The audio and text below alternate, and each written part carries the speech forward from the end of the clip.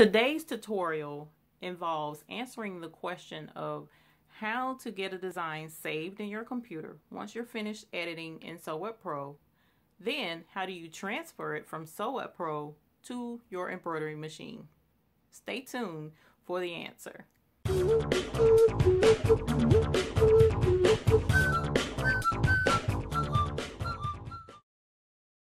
Greetings and welcome to our channel. I'm Eve with The Baby's Booty. This video is a quick pick tutorial for SewWeb Pro. SewWeb Pro is an embroidery design editing software program. This tutorial will benefit those who machine embroider or wish to learn more about it. You should already have a machine and have purchased designs to fully benefit from this video. Today's video is in regards to how to save, then send embroidery designs to your embroidery machine with SewWeb Pro. Let's get started. So let's open this up, and we're going to go with this little guy down here, box. Really cute. So the first thing I want to be sure when I finish with a design is I want to be sure that the design fits inside my hoop size that my machine takes. And my machine takes 4x4. So if this was larger than 4x4 and I tried to put it to my machine will not recognize the file. So what happens when I go to pull up the design that I drug to the machine? Where is it? It's not there. It's not there because this machine knows that it only takes 4x4. So if I try to put a design on here that's any larger than 4x4, it will not recognize it. I don't care how hard you try. So if you saved a design and you put it on your machine is not picking it up, check and make sure that the size is within the required parameters for your machine. I know that if I put this on my machine and it's larger than 4x4, my machine will not pick it up. The other thing you want to be sure is that your design is saved with the correct file extension. What do I mean? When I come up here to File, there's two ways to save this design. I can go File, Save As, and then notice I have it named already, Autumn 3. So I can name it. I've already have this one named, so I'm not going to change it. And then down here, I want to make sure that the type of file is exactly what my machine takes. My brother machines, all three of them, take the PS file format. If you click down here, notice all the other machine types pull up. So if your machine is not recognizing your file, make sure that your file extension is what your machine takes. Now this brother old format is PS as well. This one, if you have the P500 for the SE400. So if you save it as this top one and your machine doesn't recognize it, then come down and pick this one. Or if you have this one and your machine doesn't recognize it, pick the other. Most important thing is making sure that this S is there and these options that are available for the brother machine. If you have baby lock, you want to make sure that your PEs, or if yours take the PES, that's selected. So there are options here. The manual with your machine, make sure you have the right file extension. So mine has the right file extension. Then this is the correct file. So I would click save, and then you will save right here. It already exists. Do I want to replace it? I'll go ahead. It doesn't hurt anything because I haven't made any changes. Another way to do the exact same thing we just did is you come up here to this icon and notice it says Save As. So you want to click here and it opens up the exact same dialog box we just looked at. Now, We've saved the design. We know where we saved it to. So how do we get it to our machine? Well, there are two different ways to do that as well. The one way that I've used till I learned a different way is like so. I minimize What Pro, and I come down here to File Explorer. I open it up. Now I have quick access, so it pulls up the last few files that I've been working with, and this little guy is one of them. So my computer gives me a little bit of a cheat. But if you don't have quick access, you want to come over here and find where you saved your file. You know where you saved your file, navigate to it over here, like so.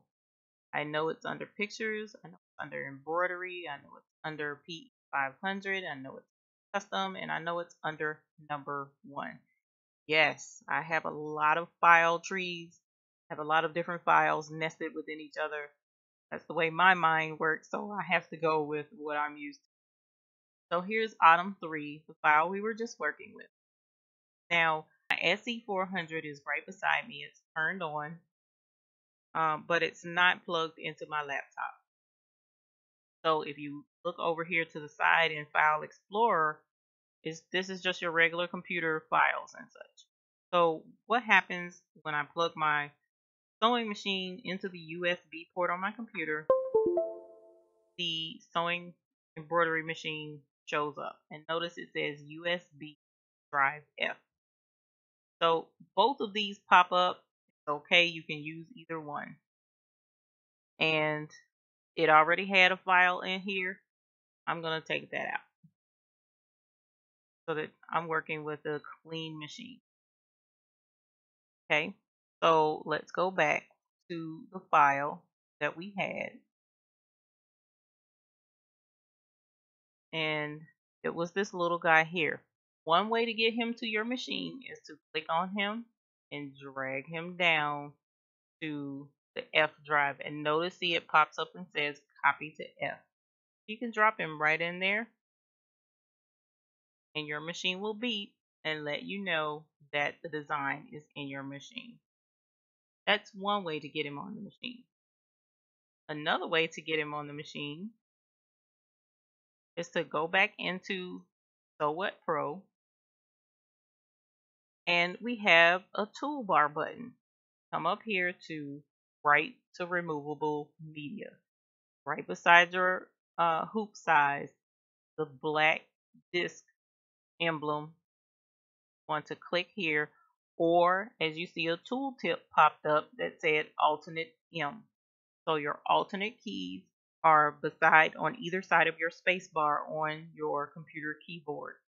So you hold down the Alt and then you press the letter M, and then it will open up the same dialog box that will pop up as soon as we click here.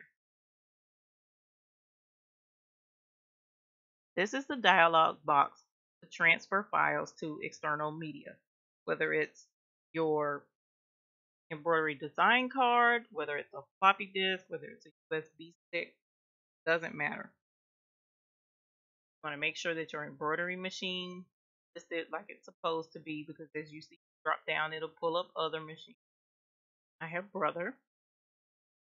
The external drive that I want to write to is the F drive. Now, if I had my other two machines connected here, the G and the H drives would show up. I want to select the one that I want the design to be written to. Now, let's go find this fox and put him on this F drive. So we'll hit Browse, and it automatically opened up the last folder I was working with. But if it does not, navigate to the folders where your file is, and you can either drop this down here and find it in this list by going Pictures, Embroidery, 500, Custom in 1, as I showed you earlier. Or if this wasn't the right folder, you can go up a level. Maybe it was in this folder. But either way, that's how you get to your design.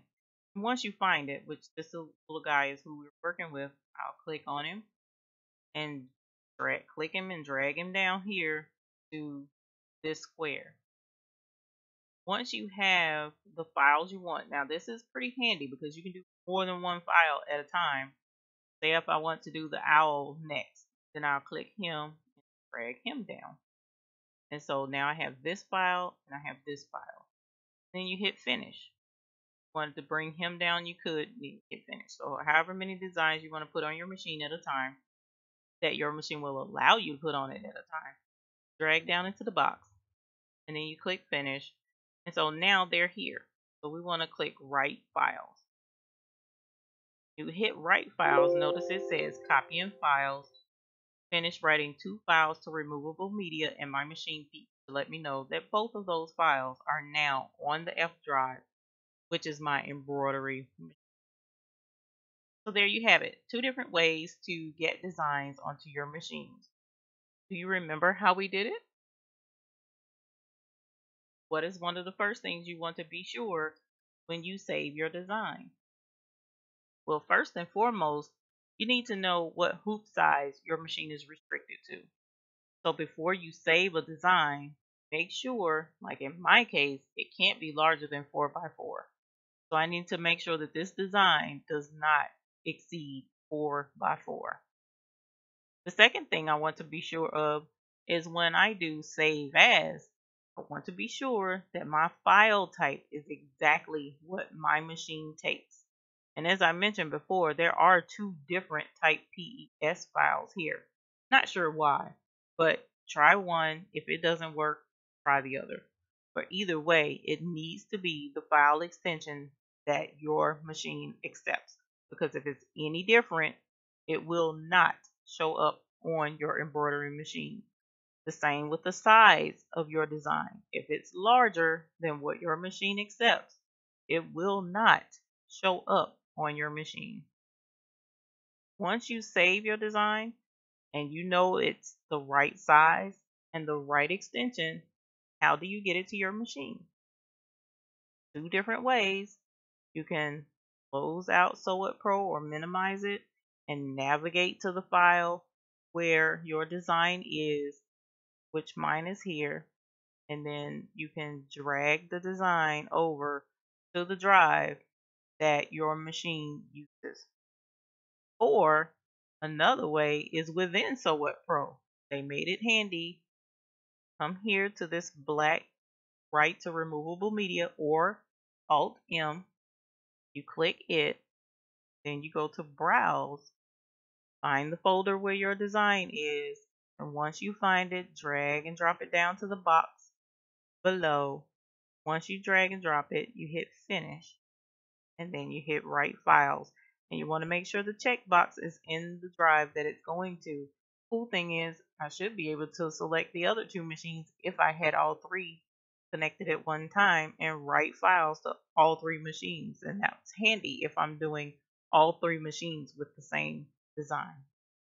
And then you hit close. How cool is that? Sew It Pro is completely handy, user friendly. It just takes a few moments to learn the ins and outs.